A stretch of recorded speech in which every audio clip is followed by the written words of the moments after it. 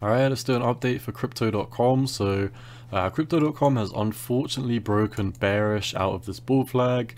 No point in seeing where the price target would have been because, you know, we are now below the place where we want to be. So if we do zoom out, you can see that we are also below this descending trend line.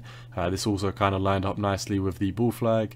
And you can also see, you know, as we outlined in the previous video, we are below this orange box at 45.4, which lines up with the 618 down here. So all in all, you know, I do believe that we are most likely going to be coming down. We estimated 20% to come down to the 200-day moving average.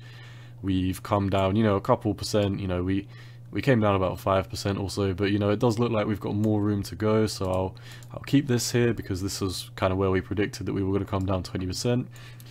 Since then, tiny bit of volume has stepped in, but yeah, really nothing. If we do zoom out, you can see that the volume is basically just non-existent for altcoins. You know, ever since the kind of all-time highs around here. I think if we come to the total crypto market cap, it was a little bit earlier. It was the 9th of November, 10th of November it topped out.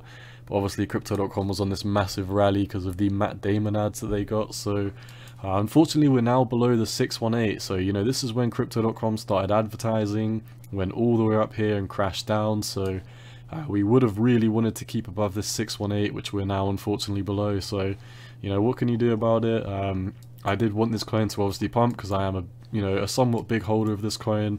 I don't necessarily hold any coins on spot, but I do hold this coin as I have a Crypto.com Visa card. So, you know, in the long term, I do believe this coin will do extremely well. You know, in the future, perhaps, you know, it might even rival Binance. I don't personally think so, but I do believe, you know, it could take maybe, you know, 40-50% of Binance's market cap, which would put it, you know, a very significant amount higher than it is now. So, you know, long term, I am very bullish on this coin, but in the short term, all signs are telling me that, you know, we've broken bearish out of this bull flag, so we can kind of forget this now if we remove that.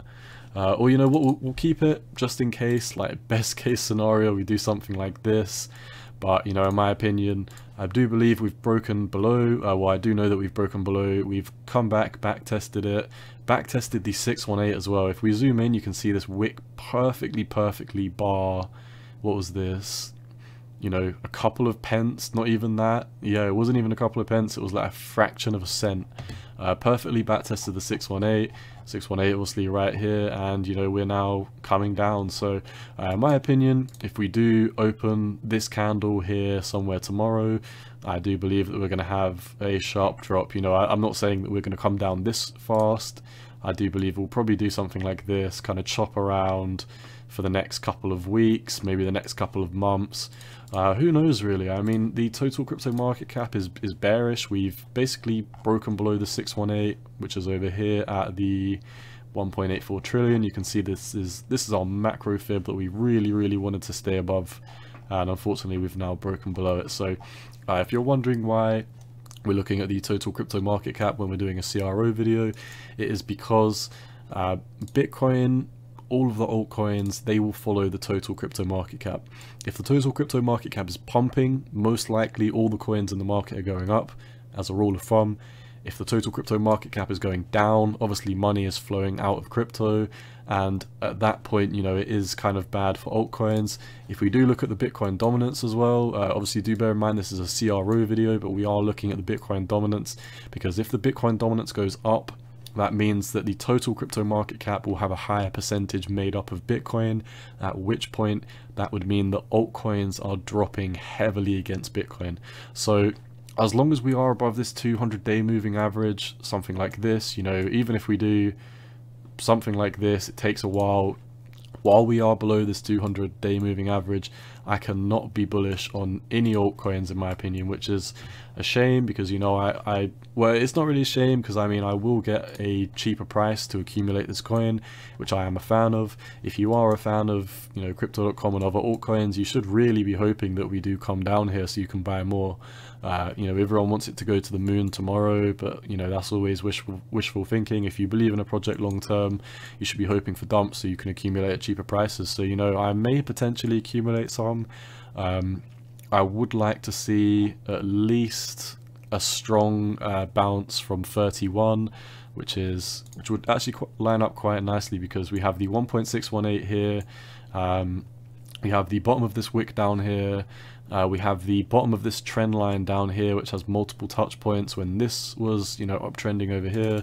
So there is quite a lot of confluence down here at 31 cent. If we did take a measured move price tool, you can see that would be something like a 27% drop. So all in all, very likely. Keep an eye on the total crypto market cap.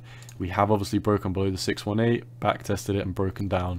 So, you know, in the short term, while the total crypto market cap is going down, money is flowing out of crypto. At that same time, the Bitcoin dominance is going up, which means, you know, even Bitcoin is dumping, but altcoins are dumping a lot harder. I mean, if we just look at the, you know, the price change here, I'll show you what I mean. You can see Bitcoin is down 1.38% on the day. These are the Bitcoin shorts, so this is why it's this is going up. Solana's down more than 3%. Solana against Bitcoin's down 2%. CRO is apparently up, you know, 1% on the day. Oh yeah, this is from the close, but obviously do bear in mind it had a huge dump yesterday. So, you know, while it's up 1% on the day, Bitcoin didn't dump 11% yesterday, so do bear that in mind. Ethereum's down, you know, more than 4.3%. Elon is doing slightly better than Bitcoin, only down 1%, but also do bear in mind we had a huge dump yesterday. ADA's down almost 2%, SLP 2%, Link 3%, ICP 2.5%, Matic basically 4%, FIDA 4%. This FIDA chart is 5%, so yeah, I mean, I really don't want to go through all of the altcoins, but you do see my point. When the Bitcoin dominance does go up, it's bad for altcoins.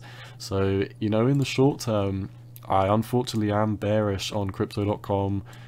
Just to reiterate, obviously we were in this bull flag, broke below the trend line that we wanted to be above, retested the 618, which we also broke below, and now, you know, unfortunately I am looking at lower price targets. So the ultimate hopium target, which I personally don't think will hold, will be back testing this previous low, which is another 10% drop. So even in the best case scenario, I do believe we're going to come down another 10%.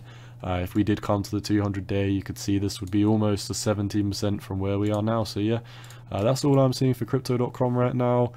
Just finally, also keep an eye on the total crypto market cap. You know, I will be covering all these things, you know, day to day. So if you don't want to keep up with all of them, come check out my channel and I'll tell you how I feel about the market, and you can obviously take that into consideration in your own trading plan. So yeah, keep an eye on the total crypto market cap while we're below the 618. I believe that CRO is going to get decimated, so I'm mainly holding Bitcoin and just sitting on the sidelines. So yeah, that's all I'm seeing for the CRO token. Once again, none of this is financial advice, it's just my opinion on the market, and you've always got to do what's best for you.